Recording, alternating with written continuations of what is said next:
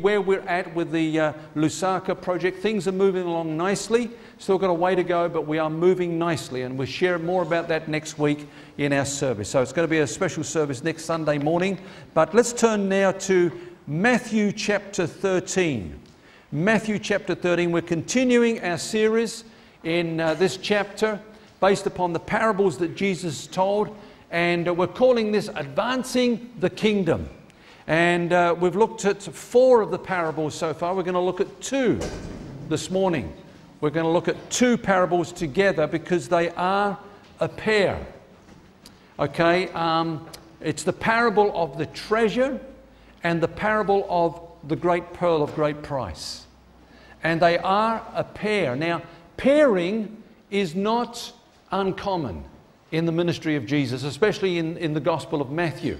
For example, in Matthew chapter 5, Jesus said, "You are the salt of the earth and you are the light of the world." It's a pair. Same truth, but different aspect of that truth. In chapter 6, when he was trying to encourage his followers not to be anxious and to be fearful and worry, he said this. He said, "Look at the birds of the air and look at the flowers of the field." Pairing. In the next chapter, he said, "Don't cast your pearls before swine, and don't give what is holy to dogs." A pairing again. And so it's not uncommon for Jesus to speak that way. Now, the principle is this. Whenever a pair is mentioned, it's for the point of emphasis. There is a principle in Scripture, in the mouth of 2 or 3 witnesses, let every word be established. So repetition was used to reinforce a very important point. For example, when Joseph was in Egypt and Pharaoh had 2 dreams. Do you remember? The first one was he saw 7 fat, well-fed cows drinking by the river, and then 7 lean cows, gaunt-looking cows, came up and ate them. And it was a picture of the fact that there were going to be 7 years of plenty, of harvest and abundance, followed by 7 years of famine. And the dream was repeated with another picture, a stalk that grew up, and there were 7 ears that came off that stalk, and those ears were plump and were good, healthy. But then another stalk came up with 7 ears that were blasted by the east wind and were sorry looking, and they consumed the first stalk. And the thing was repetition because it was such an important thing. In fact, have we got our thing operating today, David? Or okay, if we can have it up, that'll be good. This is what Joseph said regarding that. He said, "And the dream was repeated to Pharaoh twice because the thing is established by God." See, repetition for the purpose of reinforcing a very important point. Now, what is the important point? Well, before I come to the parables, let's just look at another bit of background to this particular part of the chapter. Would you come with me in Matthew chapter 12 to verse 46? Just come back a little bit before this chapter, chapter 12 and verse 46. It says this, that while he was still talking to the multitudes, behold, his mother and brothers stood outside, seeking to speak with him. Outside what? Outside the house. Jesus was in the house and they were outside. Now, some of you will know from other Gospels that they did not understand where Jesus was at. They were confused about his ministry. They thought he was just getting carried away and he was even going insane.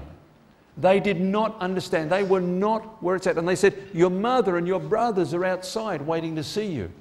And he said, "Who are my mothers and my brother?" And he pointed to this spiritual family, the disciples. He said, "These that do the will of God, these are my mothers and my brothers." In other words, those inside the house had the privilege of insight because Jesus explained things to them. Those outside the house did not understand. They could only see through earthly eyes because their eyes were not yet open. Now, when you come to chapter 13 and verse 1, it says, "On the same day Jesus went out of the house and sat by the sea." And he told the first 4 parables. And you've got to admit, when he's talking about the kingdom of God, those parables looked fairly depressing. You know, a sower sows some seed, but 3/4 of it doesn't come to anything. And in that quarter section of the seed that grew, then the enemy comes in to that field and sows tares and almost suffocates the good seed. And out of that, with that which grows and is good, the good grain that is made into flour, the enemy comes back again and sows leaven in it. So he corrupts that flour. And it just looks depressing. It looks like, hey, this thing is not going to work. This thing is going to be destroyed. This thing is going to come to an end. That's how man sees it. But then he tells these other parables, which we're going to look at in a moment, but something changes. Jesus comes back into the house. Come into chapter 13. Chapter 13 and verse 36. Then Jesus sent the multitude away and went into the house. And his disciples came to him saying, explain to us the parable of the tares of the field. See, until Jesus opens our eyes, we can only see with human understanding. And we will not get the full situation, the full picture. You know, there's a psalm where the psalmist was confused and was depressed because he was looking at what was going on in the world, the suffering and the injustice of the fact that the righteous suffered and it seemed like the wicked prospered, and he was going down, down, and he said, my feet had almost slipped, almost threw in the towel. He said, until I went into the house of the Lord. And then I saw as God sees. Then I saw the big picture, and his faith was restored and was strengthened because he went into the house. And if I was going to call this something this morning, I would just call it, come into the house. Come into the house and see the kingdom of God from the perspective of the Son of God. Let him show you the truth about the church. Amen. Now, let's have a read. There's a long introduction. Hope we've got time to say something about it. Let's go to verse 44. Verse 44 down to verse 46. Here are the two parables. Again, the kingdom of heaven is like treasure hidden in a field, which a man found and hid, and for the joy over it, he goes and sells all that he has and buys that field. Again, the kingdom of heaven is like a merchant seeking beautiful pearls, who when he had found one pearl of great price, went and sold all that he had and bought it. Now, before we look at these two parables, let me just explain a common interpretation. Very common, but I think it's wrong. A lot of people think that we are the man in this parable, that we're the ones that are seeking after God. We're searching for God. And one day we discover him in the gospel. And when we discover him, we go and we sell all that we have. We forsake all that the flesh holds dear. We abandon all our worldly companions, and we put aside all our worldly ambitions and goals. And we surrender our will to God. And we dedicate our life to him. And in doing that, we secure the pearl of great price. Now, somebody said hallelujah, but I don't think that's the interpretation. That's good, but it's not the interpretation, because when you look at this chapter, you'll see there's a consistency. Who is the man in these parables? Who is it's Jesus.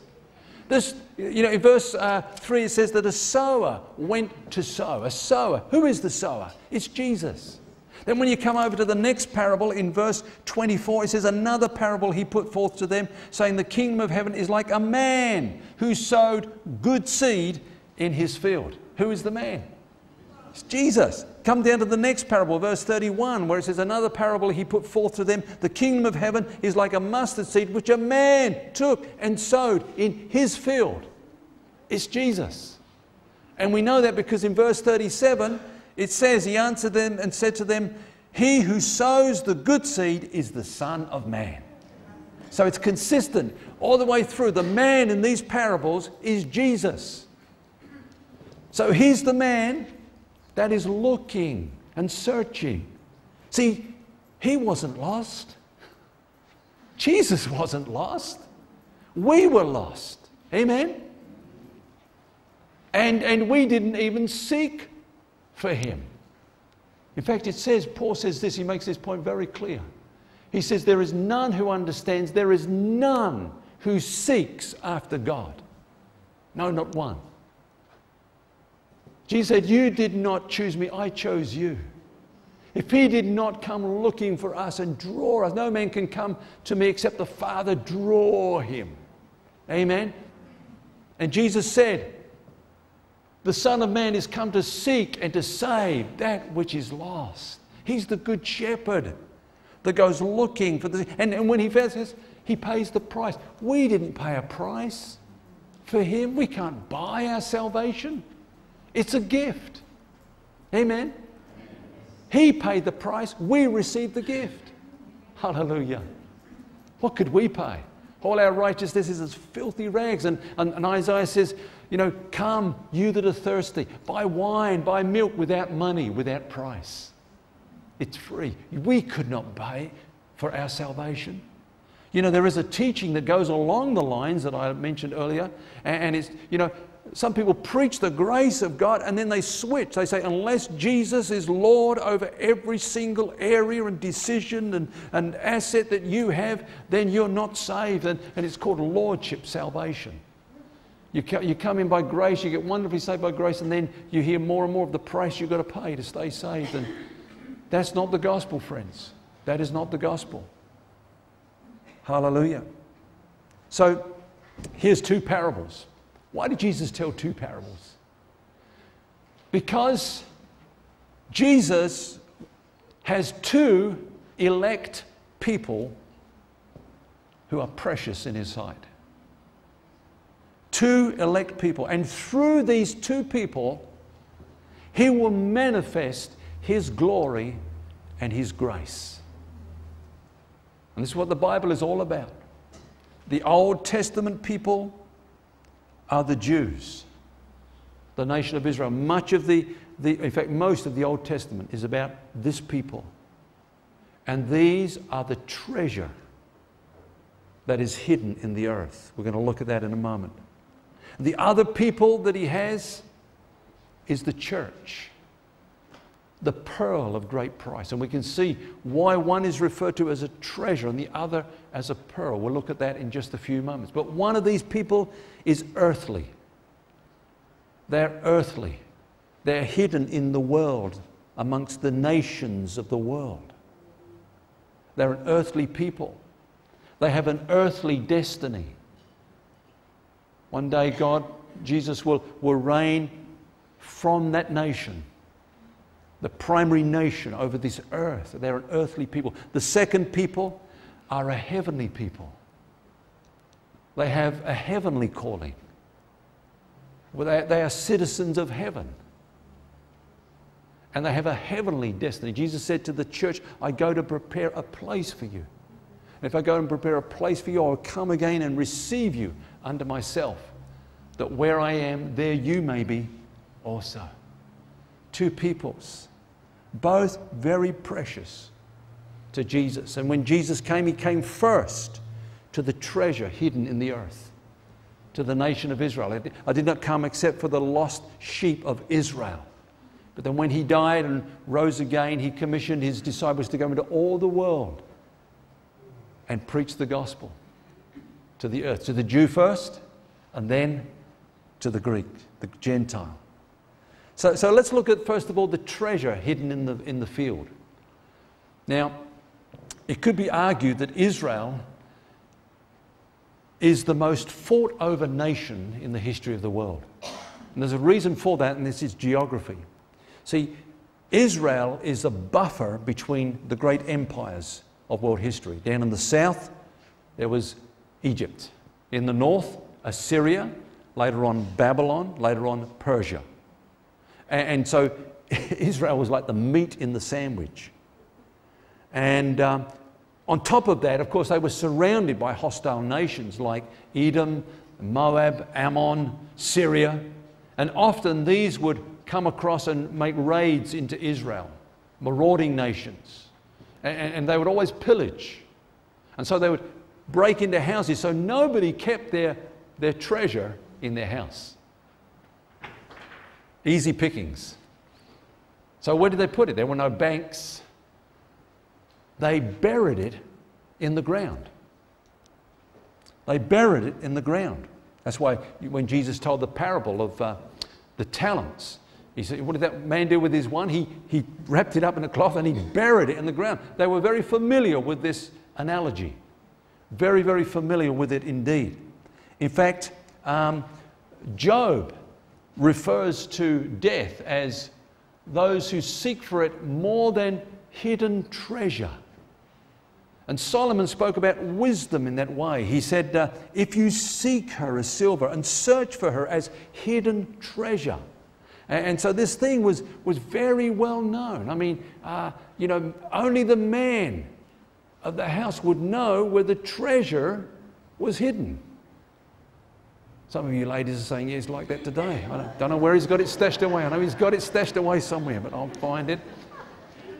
But so what would happen is at the end of his time, he might just die suddenly, and the family would rush around, Dad, where's the money?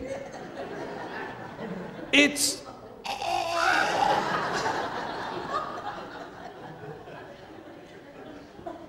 Where? Slap him around the face. Where is it? And it's vast fields. It's out there somewhere. And his sons will be frantically digging and digging and digging. But often, treasure would be uncovered, not discovered, I meant to say. And so it would just be there lying, hidden. And maybe years later, somebody would dig it up. Hidden treasure. In fact, even today, it's a fact, even today in Israel, local villages are against companies that come in to excavate because they think they're looking for hidden treasure. As recently as 1998, an incredible discovery was made in a place called Tel Malot, where a company came in and they excavated to lay some pipes, and they came across this big vase, and there were 26,000 bronze coins in that vase. It's documented. And most of them dated back to the 4th and 5th century, but some of them dated back before the time of Christ, anywhere between the 1st and the 5th century BC. So it's not uncommon for this sort of thing to have taken place. So they would have been very, very familiar with it. Now, the Bible says that Israel is God's treasure. Let's have a look at this. God said, now therefore, if you will indeed obey my voice and keep my covenant, then you shall be a special treasure to me above all people, for all the earth is mine. So you notice it says, above all people, and for all the earth is mine. They were the treasure in the earth amongst the nations. The psalmist said a similar thing. He said, for the Lord himself has chosen Jacob for himself, Israel for his special treasure. Do you know there's not one reference out of 21 epistles to the church ever being referred to as the treasure of God? But Israel repeatedly is called the treasure. Here in Deuteronomy, you are a holy people to the Lord your God, and the Lord has chosen you to be a people for himself, a special treasure above all the peoples who are on the face of the earth. See, it's in the context of in the earth, Israel is God's earthly treasure. His treasure amongst the nation. And right at the end of the Old Testament, the last book, it says, they shall be mine, the nation of Israel, they shall be mine, says the Lord of hosts, on the day that I make them my jewels. Isn't that beautiful? That is beautiful. Now the thing is that they are hidden amongst the world. In fact, in Isaiah, God says to Israel, look to the rock from which you were hewn, and from the pit out of which you were dug. Look to Abraham, your father, and to Sarah, who bore you. And so he's encouraging them to see how they were just hidden there in the earth until he reached down and took them out as his special treasure. Now it says here in Deuteronomy 32, when the Most High divided their inheritance to the nations, when he separated the sons of Adam, he set the boundaries of the peoples according to the number of the children of Israel. For the Lord's portion is his people. Jacob is the place of his inheritance. That's incredible. Now it goes on to say this. He found them. He found them. They were hidden. He found them in a desert land and in a wasteland, a howling wilderness. He encircled them. He instructed him. He kept him as the apple of his eye. Wow, he put a circle around and said, my treasure. He that touches you touches the apple of my eye. Hands off. My treasure. Amen? Now, when Jesus came, they were not hidden because now they'd become a nation and they were there visible. But we know they rejected Jesus at his first coming. So what did he do? He hid them in the earth. You see, when somebody found treasure in a field, he had to give it to the owner legally.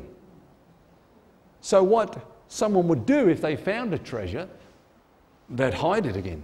The owner doesn't know it's there. And then he'll go and negotiate. You want to sell your field? How much do you want for it?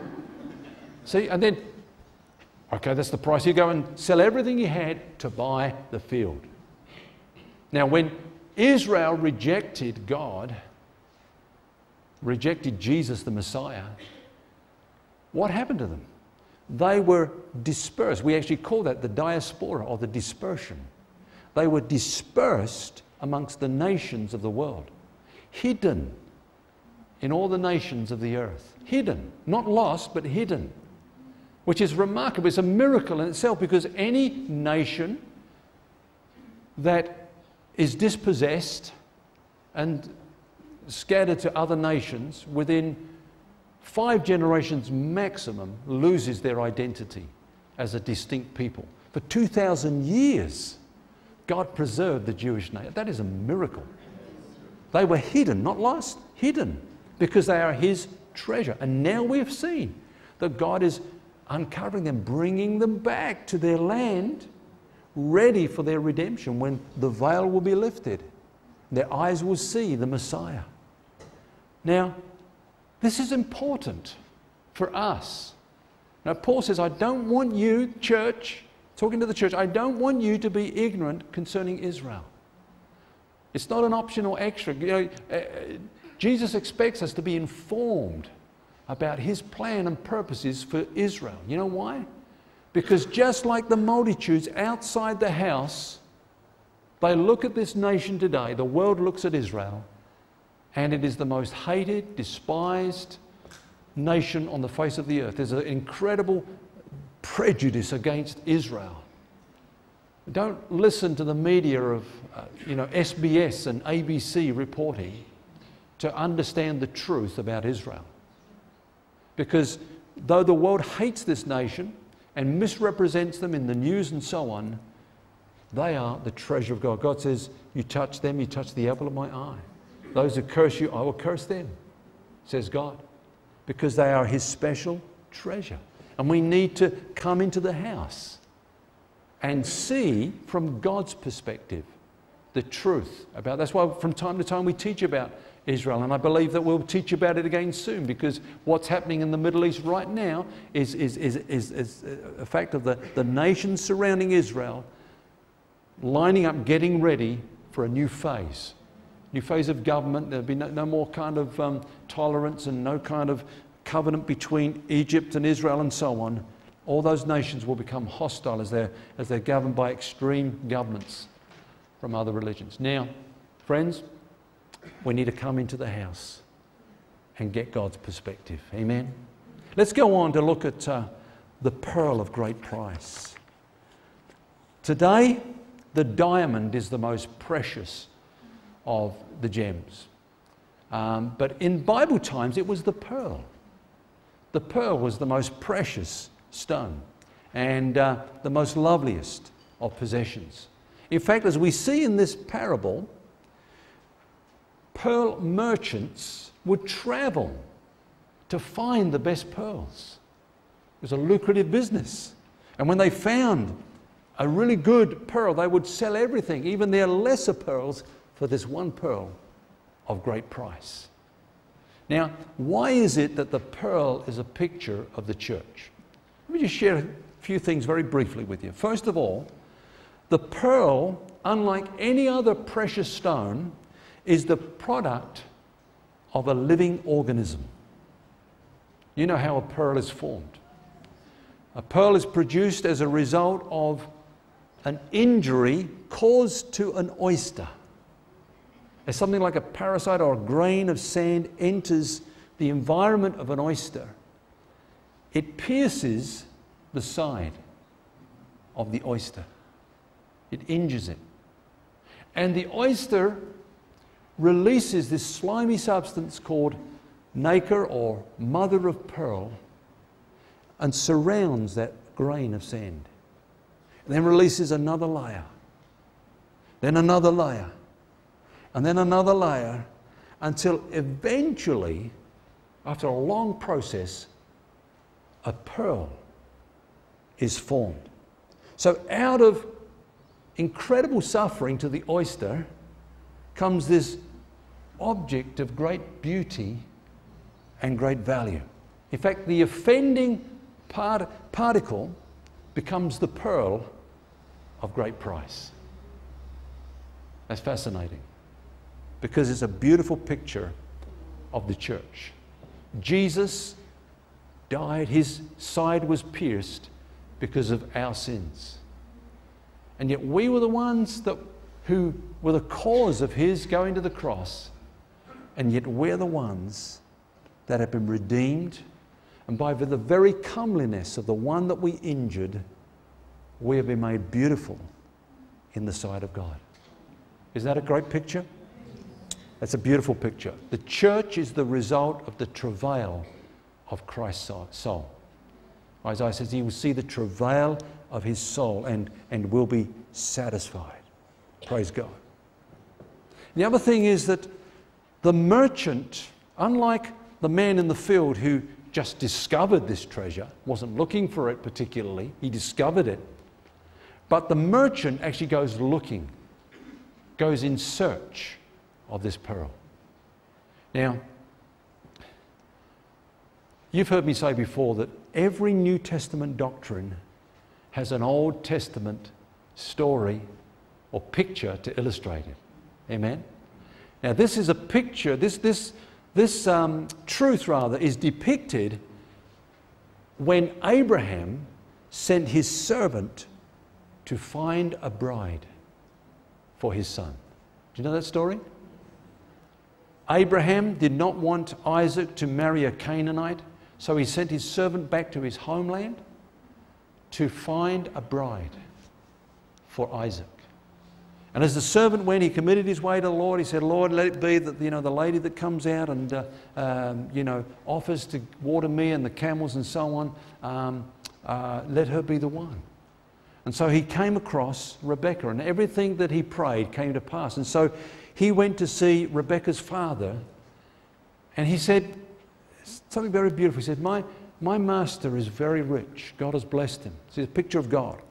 Okay, he's very rich. And everything he has given to his son.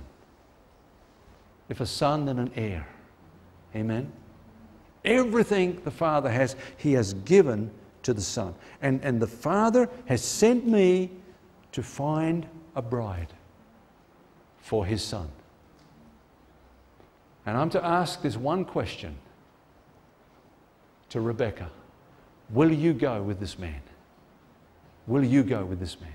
And that's the work of the Holy Spirit, who comes and reveals Jesus to us through the preaching of the gospel with that appeal. Will you go with this man? And Rebekah agreed, and they both set on their journey back to Israel, 800 kilometers on camelback. What do you think they were talking about? What do you think they were talking about? She was asking him all about this one she'd never seen, her husband. Because the Holy Spirit, his role is to reveal Jesus. And so on that long journey, he's revealing more and more and more and more of the Son to the bride. Hallelujah. And he's preparing her more and more and more and more for the Son. And what's the Son doing? You read the scripture. He's sitting in a field meditating. What's he thinking of? I wonder how beautiful she is. I wonder what she's going to be like. He's meditating upon her. And it's a beautiful picture of how the merchant goes seeking a bride. You know, the pearl is the bride, the pearl of great price for the Son. Here's another thing about a pearl. A pearl is the only gem whose unity cannot be broken without being destroyed. See, you can take a diamond, you can take it to a jeweler, and he can cut that stone in two. You've got two diamonds. You can take a slab of gold and you can saw through that and you can have two blocks of gold. But you try and cut a pearl in half, you'll destroy it. You'll destroy it. See, the church is a unity. Jesus only has one church. It's not an institutional church. It's not a denomination. There are people in those denominations that are a part of the true church. But the true church of Jesus goes way back to the beginning. To when the church, the church of all ages, and church universal across the world, everyone that is born again, indwelt by the Holy Spirit, is a part of the bride of Christ. He has one pearl of great price. And the other thing, and I'll close with this morning, is that the pearl is an object that is formed slowly and gradually. You know, just layer by layer of this nacre is being released and surrounds the grain, but it's a long, tedious process. Now, we've seen in another parable, the parable of the mustard seed, that the church grows quickly and grows big. Now, that's numerically.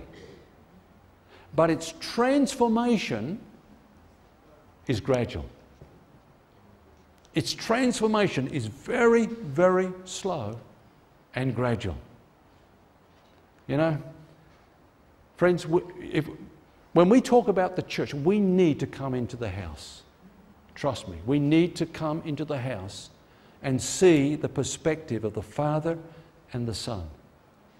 Because there's a lot of people that just keep on, knocking the church this and the church that, and the trouble with the church today, and what's the church doing about this? We're talking about the bride of Christ. And then some people even just say, I'm finished with the church, it's full of self-righteous hypocrites.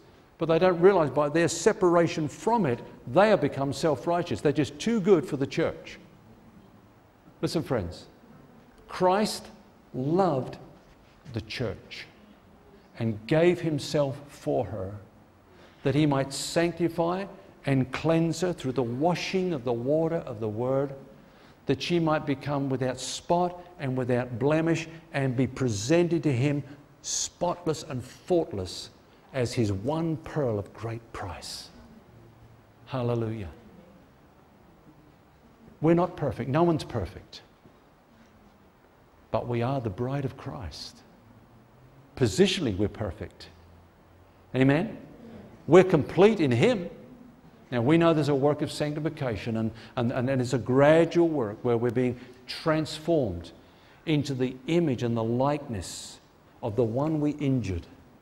We're going to come to that incredible climax of displaying his comeliness and his beauty and his glory, conformed to the image of Christ.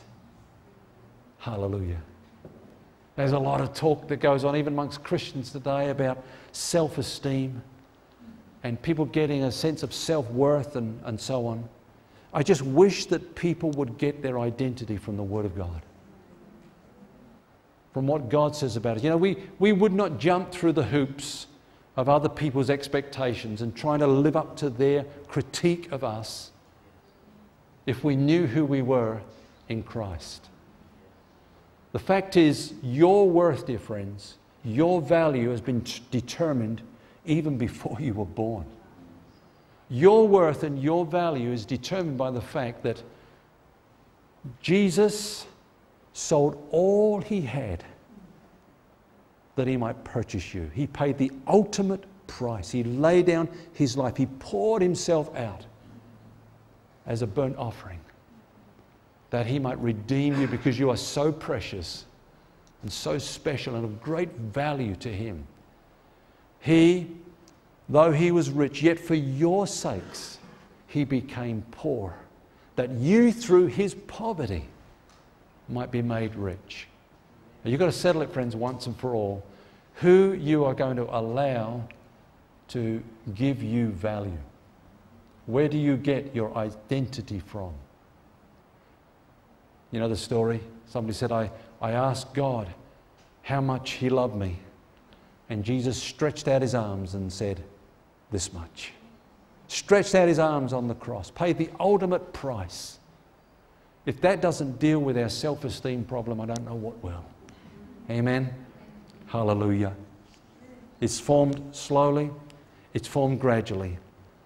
But we are being changed into his likeness. And just as Rebekah came to the promised land, to the Son, to share his glory, so we're going to reign with Christ.